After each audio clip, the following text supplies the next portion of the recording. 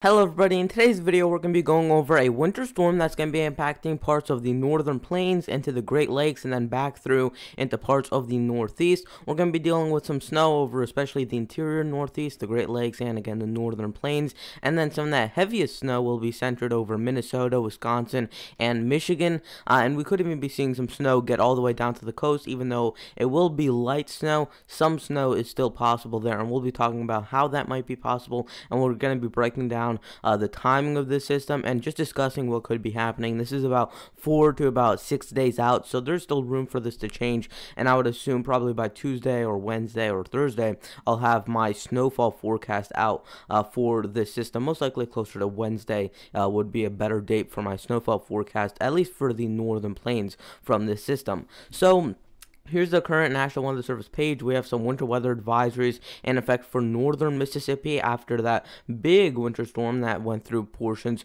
of the southern plains. We also have some high wind watches in effect for parts of Montana and Wyoming, as well as some high wind warnings in effect for parts of southern Oregon, and some flood watches in effect for western Oregon and western Washington, with some winter storm warnings and winter storm watches in effect for northern parts of Washington State there.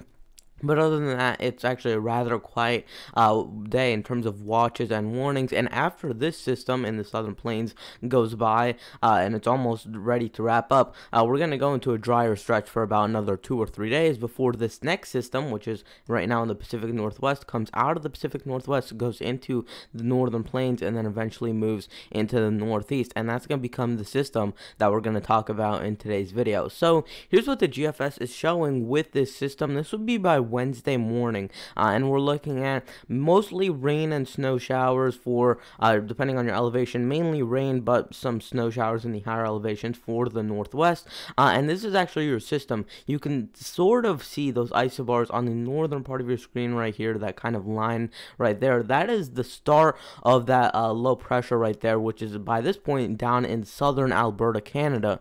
And if we play this forward, you continue to see that through the day on Wednesday, that little air mass of energy continues to head further to the east. Right now it would be in Saskatchewan or into parts of central Canada there, where you are looking at that low pressure currently in effect. And we are also looking at some rain and scattered snow showers moving through the Dakotas, Montana, Wyoming by that point. And then here to be by Thursday morning, and let's switch over to the eastern U.S. view. We're looking at potentially some mixed precipitation. I think it's going to be a lot more snow than rain here that you're seeing on the GFS. Again, the GFS has a very big warm bias, and we saw that displayed in today's storm over the southern U.S., and we've seen that in other storms where it really does a lot. It does warm up the system quite a lot.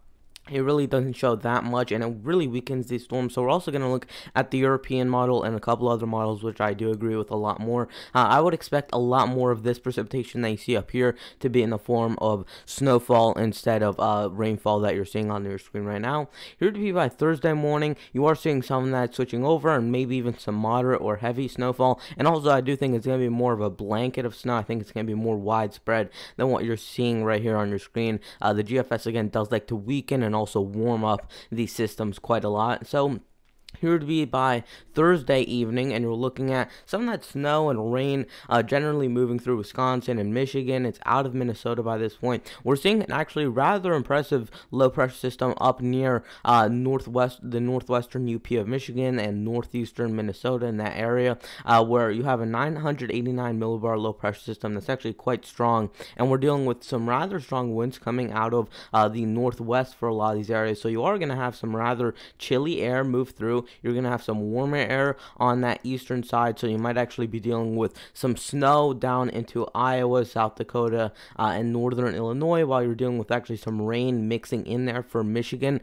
So that might be a dynamic that we have to look at, because we are going to be pulling in some warmer air and also dragging down some colder air as well, and that might be interesting to look at when we're seeing what actually happens with this system. This would be by Friday morning, and we're dealing with that system dropping down, and we have some scattered snow showers over the northern plains. We see a blanket of snow move through into portions of the Great Lakes.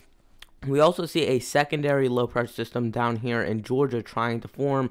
We have that main low pressure system up here, and then we have, I believe that's another one up in central Canada, and that is bringing down a big frontal system that's going to be moving eastward, and with that, it'll have some very cold air behind it, and that's actually the start of your cold air mass that's going to be overtaking soon.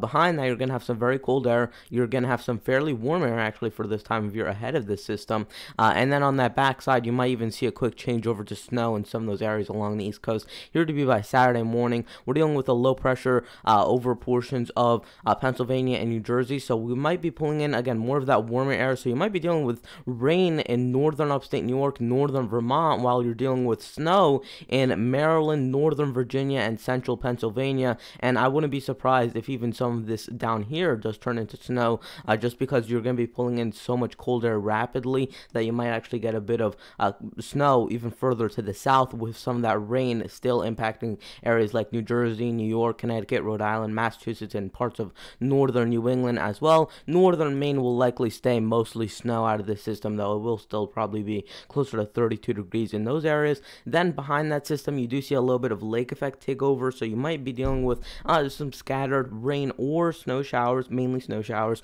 over the Ohio Valley as we get through Saturday. And then here to be by Saturday night into Sunday morning, and this is really heading out by that point. So here's what the European model is showing. We're dealing with some scattered rain or snow showers through portions of Idaho, Wyoming, Montana, and then back through into British Columbia, Alberta, and also into Saskatchewan in Canada. We're looking at, again, some of those rain and snow showers moving through. And then here's what the European model does with this. By Thursday morning, we're dealing with this dipping into the northern plains, and we're dealing with this a lot more in the form of snow than rain. The GFS was a lot more rain and warmer, and again, the GFS does have that warmer bias, so you can kind of make this maybe 4 or 5 degrees cooler, and you would definitely see a lot more snow than what you were seeing on the GFS, and you're looking at potentially a widespread moderate snowfall for northern Minnesota, North Dakota, and South Dakota as well. And then you continue to see the system dip further to the south by Thursday morning. We're dealing with already some chillier air through the eastern United States, wedging into the Appalachians and into the Northeast. We're also dealing with more cold air behind the system right here, with more of that warmer air being pulled in. And this red line right here, which is actually rather important when you're looking at this is your 32 degree line. So anywhere north and west of here is where you're looking at more of your below 32 degree temperatures. And you can see I just outlined it here, and you're looking at potentially again what I was talking about, where that warm air is being pulled further to the north. You see a little column here to the east of the low pressure where you have that above 32 degree temperatures, and then right to the west of there, to the west of the low pressure system, you're dealing with those below 32 degree temperatures. So that's going to be an interesting dynamic that we have to pay attention for with this system. Here would be by Friday morning. Here's by the afternoon hours on Friday, and then through Friday evening, we're dealing with a widespread snowfall for much of the Great Lakes, and then we're dealing with this system trying to head further to the east.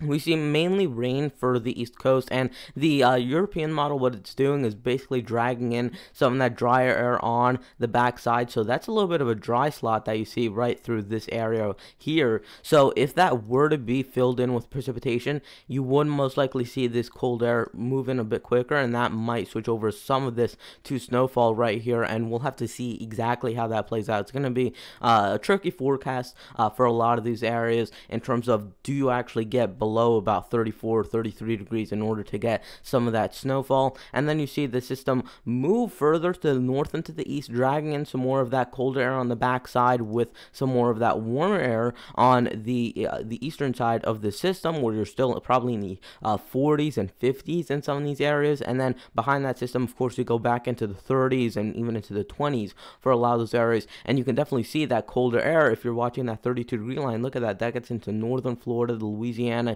eastern Texas, and then back through into northern Texas. So we definitely go into a bit of a colder pattern after that system does go by. So here's what the European model is showing in terms of snowfall, and we're looking at, in those grays, under an inch to 2 inches, 2 to 6 inches in the blues, 6 to 10 inches in the purples, 10 to about 20 inches in the pinks. And you can probably take these amounts and cut them in half, and that would actually be a rather good estimate, because these do kind of overestimate as we're this far out.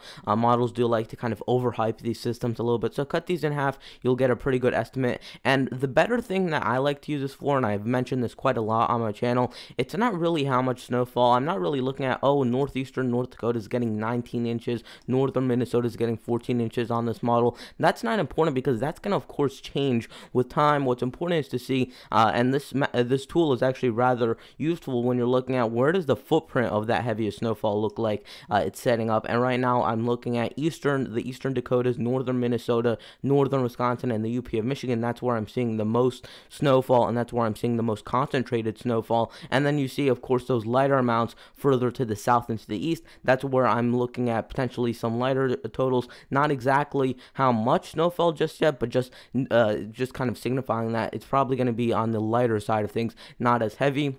And then whatever you see down in the southern states, that's from what's happening today into tomorrow morning. So that's really not associated with this system. Here's what the GFS is showing for those snow totals. And you can see we have, again, that concentration over the northern plains. And then you see those more scattered amounts back through the northeast. And you can see that the GFS also has some of those heavier amounts along the interior northeast than what you saw on the European model. So it's definitely thinking that probably in some of those higher elevation regions where you get a bit of elevation there, that's where you're going to get some of those higher totals.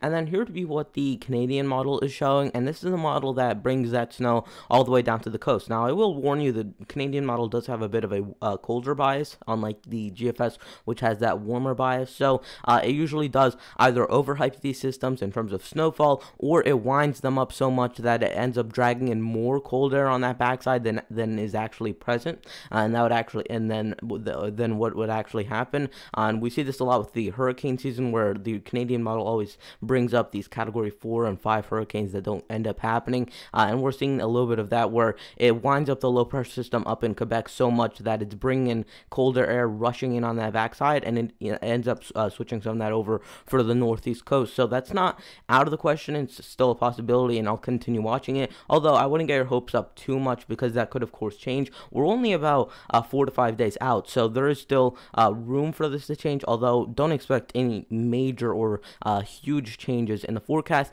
And then again, you have that concentration over the northern plains, although the Canadian model shifts that concentration further to the south. And then just one more model that I want to look at. Here's the Korean model.